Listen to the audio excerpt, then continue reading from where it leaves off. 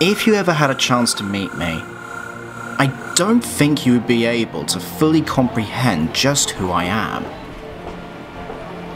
And that is because you will find that not everything about me is quite so clear. In fact, there are times where even I'm not so sure.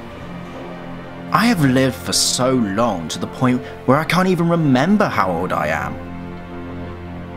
I have traveled to so many planets and civilizations across time and space, and yet I can never return to my own.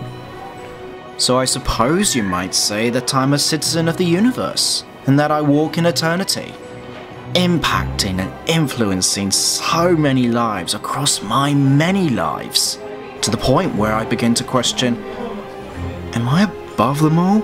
And am I meant for some greater purpose? That is unclear. But one thing that is clear: I am the Doctor.